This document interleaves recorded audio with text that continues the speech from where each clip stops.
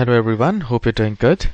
In this video, we're going to learn how to install Python on Windows 10 or Windows 11 computer, and we will also learn to install IDLE along with Python, which will be very helpful in development.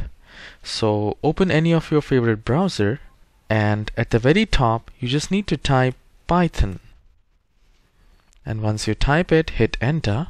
And here please make sure that you visit welcome to python.org. So I'll click on that, and a new window will appear like this. Now here we need to go to this download section. From here we can download the latest version. I can see Python 3.10.0 is the latest version, so we can install. Note that Python 3.9 cannot be used on Windows 7 or earlier.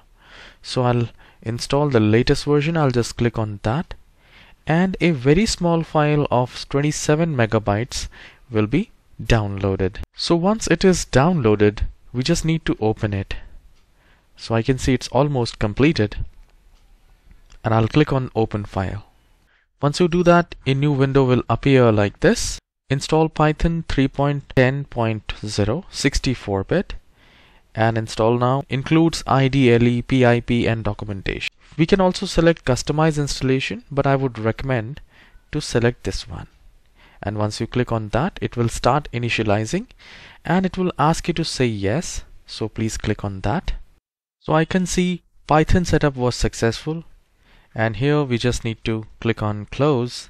I can see the icons here. So you can check the version. You just need to type cmd and then run as an administrator. Here you need to type py space -- version and hit enter. I can see it showing the version Python 3.10.0, which is the latest version. I hope this quick tutorial has helped you. Please hit the like and subscribe. I'll see you in the next video.